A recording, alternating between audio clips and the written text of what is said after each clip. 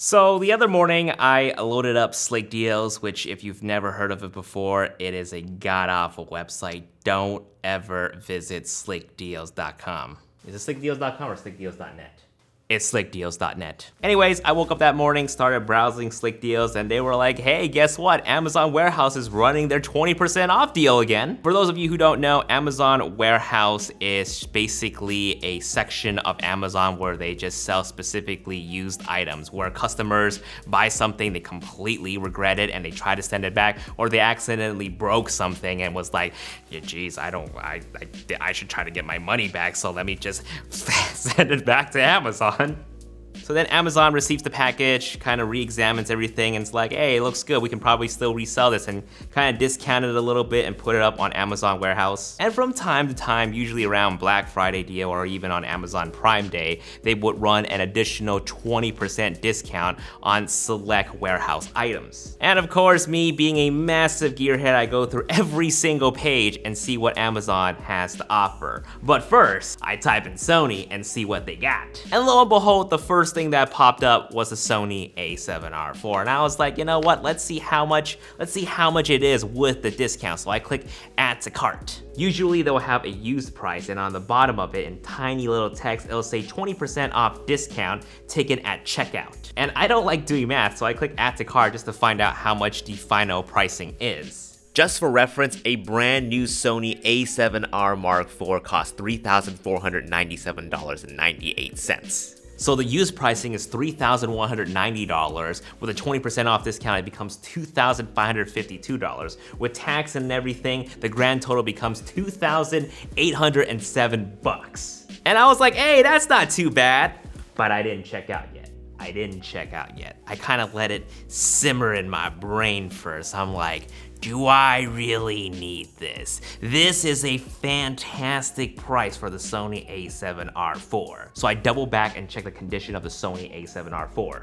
Used, like new, item will come in original packaging.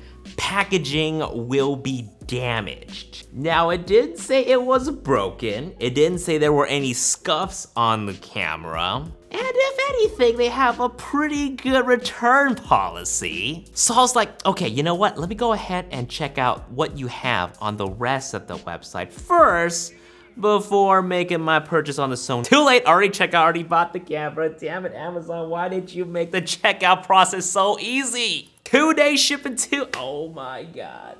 It was still very painful to have to wait 2 days for the camera to come in. I know, we're incredibly spoiled in this day and age. So I was trying to justify this purchase with Vivian, but she's not really having it, so I decided to take it to the internet and try to justify it with you guys, so hopefully you guys can understand my plight when I was getting the camera. So in the video where I talked about not getting the Sony a7R IV, I mentioned that several camera sites were running this really good EDU discount on the Sony a7R IV during Black Friday, where you can get the camera for $1,000 off. And I can still pass off as a college student, thank goodness for my young Asian genes. And I think my college email is still active. But I was in Japan around that time during Black Friday, and I was like, nah, I don't need it. I don't need to get it. Stupid move, completely stupid move, because they did not run that deal again. So I was like, I missed it. I should have just bought the damn camera. That was legitimately the one condition that I had if I were to get the Sony a7R IV was if I could get it for about $1,000 off. And lo and behold, I was able to get a relatively similar price, be it that I have to pay just a little extra more because of taxes. Damn it, Uncle Sam. So how funny would it be if I unboxed this a7R IV, but totally get a different camera? No, that wouldn't be funny. But no, in all seriousness, there are some horror stories floating around Facebook that someone got like an expensive A9 or something, and they totally ended up with like a crappy Canon SL2, which is like a pretty cheap $300 Canon camera. Oh, a7R IV. Look at that, they can't even put the sticker up right. I'm having doubts already. Still got all of the original paperwork, so that's a positive sign. Okay, all right, still in its wrapping. Sony a7R IV. Yes, Sony a7R IV.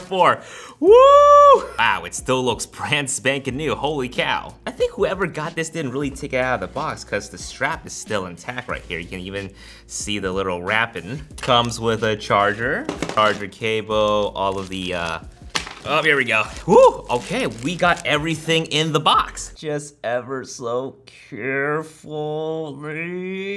No residue, don't leave any residue, don't leave any residue. Yes! So now I can sell this in the future and the next owner doesn't have to know I bought it from Amazon warehouse. Don't tell him. All right, moving on. Pop the camera in and make sure everything works. Wow, look at that, it was reinitialized. Looks like everything is in pristine condition. Doesn't look like anything is wrong with it. So yeah, I don't see anything wrong with this Sony a7R IV. I don't see any scratches, no dings, no nothing. The screen looks perfectly fine and the sensor looks great as well. Of course, I'm gonna have to take this out and really test it out and see if there's anything wrong. And good thing Amazon warehouse has 30-day return policy. So if anything is wrong with the camera, they make returns super easy, so nothing to worry about. Sweet, I saved about $1,000. So I know there are some of you out there who are watching that are really adverse to buying used gear, and I completely understand. Dropping $1,000 or a couple $1,000s on a used camera equipment just to take a chance on it being either broken or completely swapped out with a different camera gear can be very scary. For me, whenever I can, if I can save on some money, I would try to go for used gear just because I can save quite a bit of money that way. And for the past 10 years of buying used gear, I haven't had a single terrible experience yet. When it comes to buying used gear for me, I try to buy from the more reputable sites like Amazon, B&H, and in Japan there is a used camera store that I frequent a lot and I bought a lot of my Sony APS-C lenses from. If you want more information on buying used gear in Japan, check out my guide right up here. I keep forgetting where to point.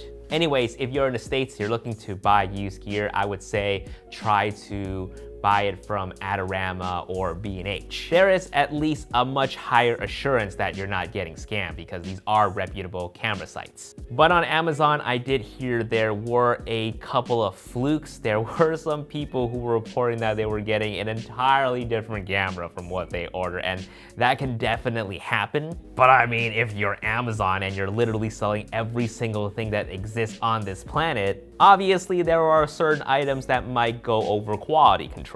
But again, Amazon does have a pretty good return policy, so should anything like that happen, ideally you should be able to return it. I haven't had a bad experience yet, but if I do, I'll let you know. And buying used camera gear on eBay should be okay too. They have a buyer's protection, so in case you do end up with something that's broken, that is completely off from what was described on the listing, you can get your money back. With sites like Craigslist and Facebook, that's on the iffy territory. Again, I haven't had any terrible experience on Craigslist or Facebook Marketplace, although there was one time that I almost got scammed, but good thing I listened to my gut feeling and that didn't happen. But someone else who was using the same scamming method that the scammer was trying to scam me with successfully walked off with a couple $1,000 cameras. There's an article that I'll link in the description box below. Oh, I didn't mean to scare you or anything, but when it comes to buying things on Facebook or Craigslist, my advice would be only buy something that may not cost too much money. That, or at least when it comes to buying something used, have some knowledge of the product so you can test it out before you give money to this person. So let's say a used camera, for example. You're trying to buy a Sony a7R IV, but you've owned the Sony a7R II or the a7R III. You kind of have some knowledge as to how the camera works. You can probably check the sensor. You can probably test all the buttons and functions and features, so you know if the camera checks out or not. Oh, speaking of Sony a7R, my first Sony camera ever was a Sony a7R Mark II, and I bought it used from Newegg. Come to think of it, I think I saved about $1,000 on that camera too. Oh man, this just brings me back. I remember I was so excited to pick up the camera that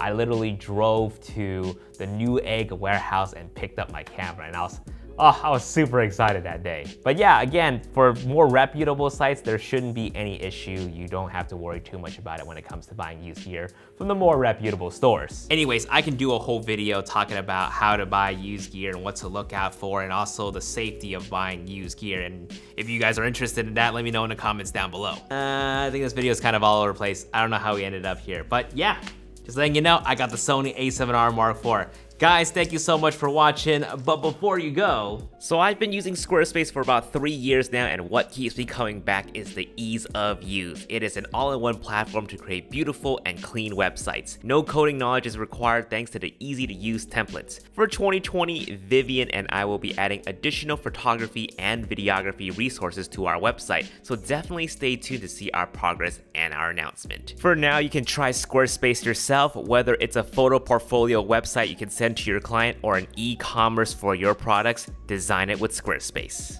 Head to squarespace.com/JasonVong to save 10% off your first purchase of a website or a domain.